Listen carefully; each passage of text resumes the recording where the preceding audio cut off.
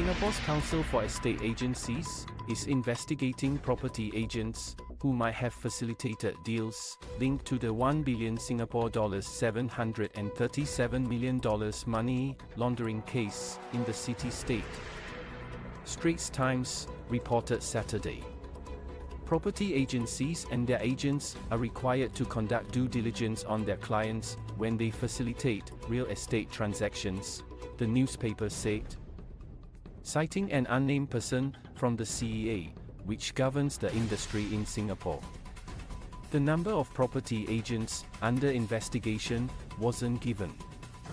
Those who fail to comply with anti-money laundering rules can face disciplinary action. According to the CEA, breaching these regulations would entail a fine of up to 100,000 Singapore dollars per case for property agents and up to 200,000 Singapore dollars per case for property agencies, as well as the suspension or revocation of a property agency's license or an agent's registration. Singapore charged 10 foreigners last week in one of its biggest money laundering and forgery cases, involving about 1 billion Singapore dollars of properties, luxury cars, cash and other assets.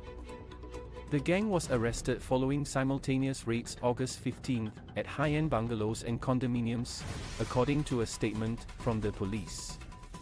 The 10 included nationals from China, Cyprus and Turkey. Local authorities prohibited the disposal of assets, including 94 properties and 50 vehicles with an estimated value of more than 815 million Singapore dollars. The group was suspected to be involved in laundering the proceeds of crime from their overseas activities, including scams and online gambling.